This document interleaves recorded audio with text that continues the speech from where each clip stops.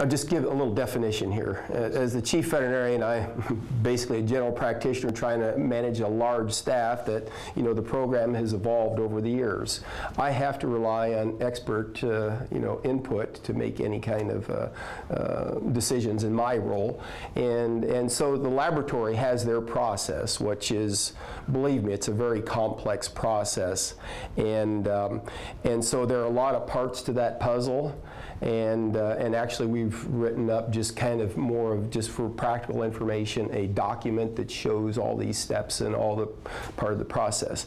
So, you know, these, when you look at this one column, these numbers here, those do not indicate a team. Those are just, that's just a numerical sequence of twos. And so, you know, I do not know exactly why this blank is here, because that's part of what the lab is doing. I do know that there was a note, a handwritten note by the mushers. Yes, there's another page here that shows that.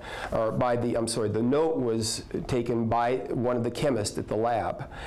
And that is what is referred to as a bench note of just noting as part of the testing process. It's a multi-level effort. And there's an initial screening test that goes. And then it can show some spikes. And then there's a further process to try to identify those spikes.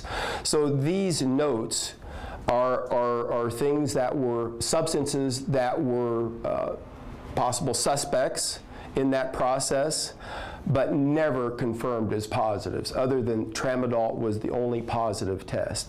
And like I say, it's a very complex, intricate process that you know, is much involved. But ultimately, the bottom line is these notes were only part of the initial screening and evaluation, and certainly not the final report and confirmation. The only thing that was confirmed was tramadol.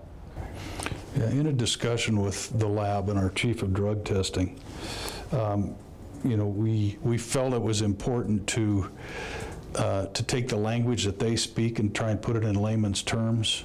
And I'm glad you asked that question, because we've got a document here for you to better understand what this document is a bench note. And the long and short of it is, while all those drugs were initially in the initial screening possibilities, as a part of the process, it was ruled that they were ruled out, and they were never present at all.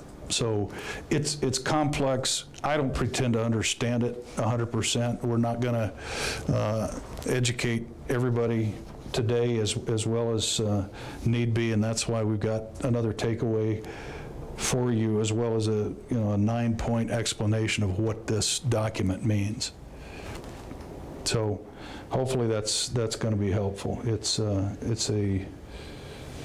tedious process. That one team, one positive test. That's right. Exactly. We only had one positive test, one test that was confirmed, and that was tramadol.